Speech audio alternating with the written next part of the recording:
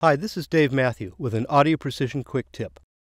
In this quick tip, we're going to look at interpolation in APX time domain graphs. Interpolation is a graph display mode for time domain displays like the scope display, impulse response, and acquired waveform. In APX, audio data is digitized for analysis and display. Interpolation is a mathematical function that's applied to these sample domain data to add display points between the sample points. Like a reconstruction filter in a DAC, interpolation plots the trend of the data, reconstructing the continuous domain waveform. We're in Signal Analyzer now, and I'll push the Start button, and we'll acquire the sine wave that's being generated. Now I'll zoom in on the peak of the wave, and we'll get a close-up view of the waveform. By default, interpolation is on, and the display shows a nicely formed sine wave.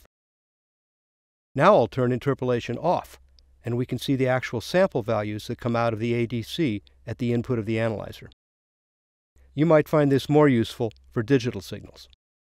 Most of the time, you should leave interpolation on. That's the default, and that's the most useful view for time domain waveforms.